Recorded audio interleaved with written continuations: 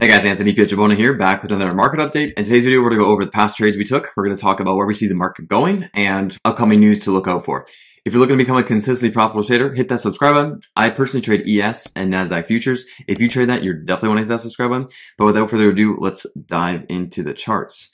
So we're taking a look at ES right now, the daily chart, and you can see that we didn't really break market structure to the downside yet. We kind of just had this pullback, and we're recycling back up to sweep one more high, in my opinion, on ES. We could put in a lower high, but I think we actually might target this 41.75, and we might even push all the way up to sweep all highs at 42.10 before continuing lower.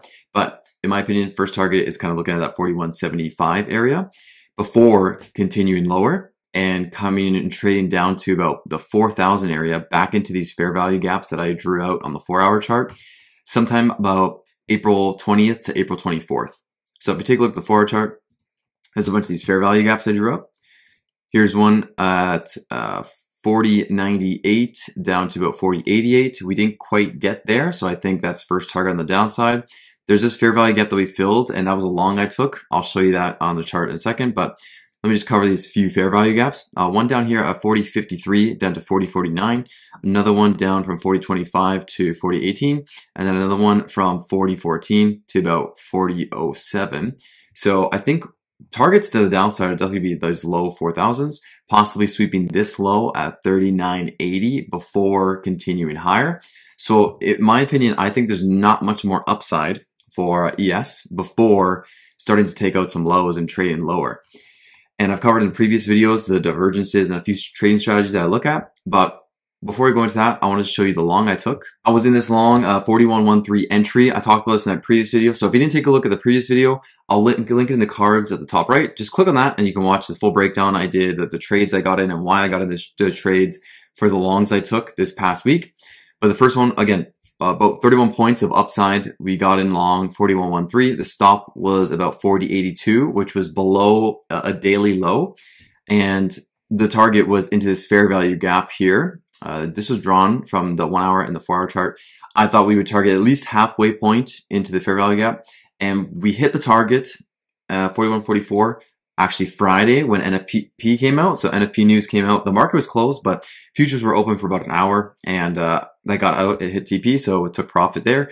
31 points. It was about a 1-to-1R, and it worked out perfectly. So we got in this long, I believe it was Wednesday night into Thursday morning. Thursday morning, I added more to the long, and then got out Friday morning. The other long here was on NASDAQ, and I got in at an average of 13.005. I added to this. So this is on the 4-hour chart, but I first started getting in at 12.989 once we swept the low from the Wednesday low.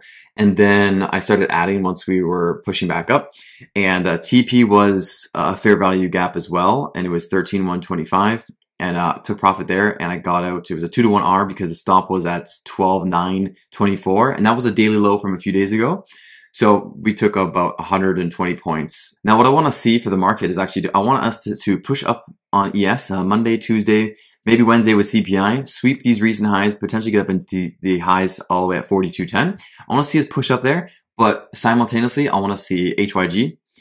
See how we're still trading down. I want to see HYG make a lower high than the 75.67. So, you know, if we start chopping around here, and as we're chopping around, maybe we get up to there by that like Wednesday, lower high, but then higher high on ES. Boom, that'd be my trigger to short. And I'd be looking to get in short, again, 41.75 or higher. Starting there, potentially getting some ads in at 41.90, maybe 4,200. Stop being about 42.50. And then TP being down at the 4,007, targeting the fair value gap, potentially even targeting these lows. That's going to be my 2.5-to-1R, potentially 3-to-1R if we get some ads up top. That's a big trade because that's about 170 points, and it'll be even more than 170 points if we get in some ads a little higher. But that's basically a trade I'm looking at to swing for my swing account, and that'll be a great one.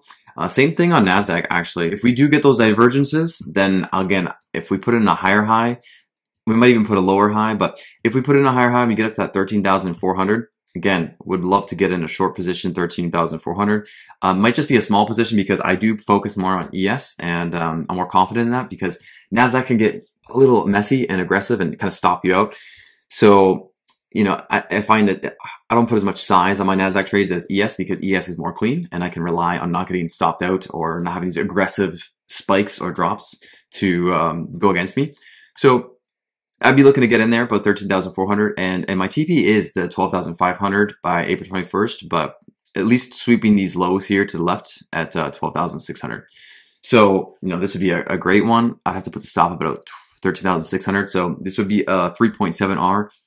Small size on this one if this one does play out. Also, if we do put in a lower high while having that divergence on ES, then I would put a position on, let's say we get to about 13,260 or something. The stop would be just above the highs.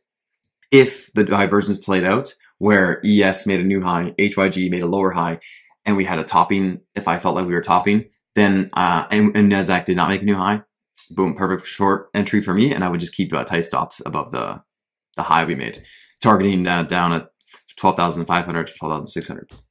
So those are some big trades that I'm kind of been looking out for and I've been watching for.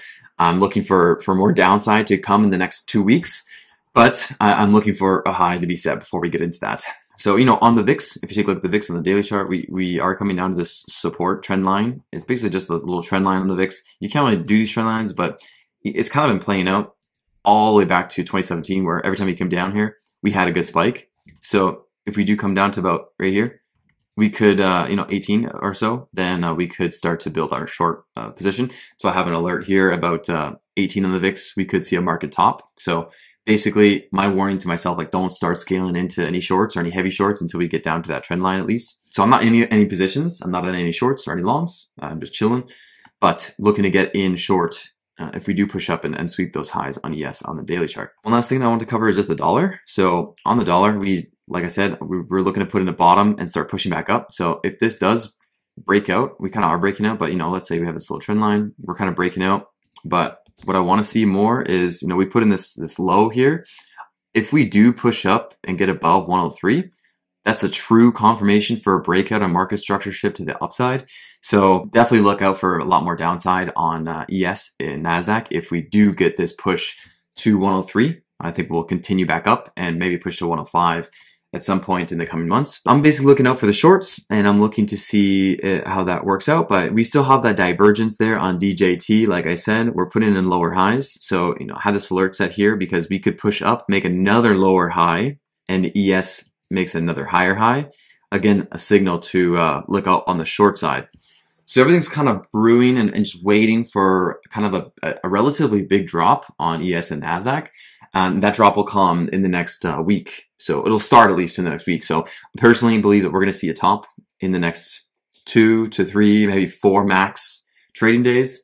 And then we'll be looking for shorts at this time at some point in this trading week to swing short into some point leading towards near the end of April. And that's where I'm looking to take profit. That's going to conclude this video. Give this video a thumbs up if you appreciate it. Don't forget to subscribe if you're looking to become a consistently profitable trader. I personally post 2 videos a week, one every Wednesday or Thursday, and then one on Sundays at 12 p.m. Thanks so much for watching, and I'll see you in the next one.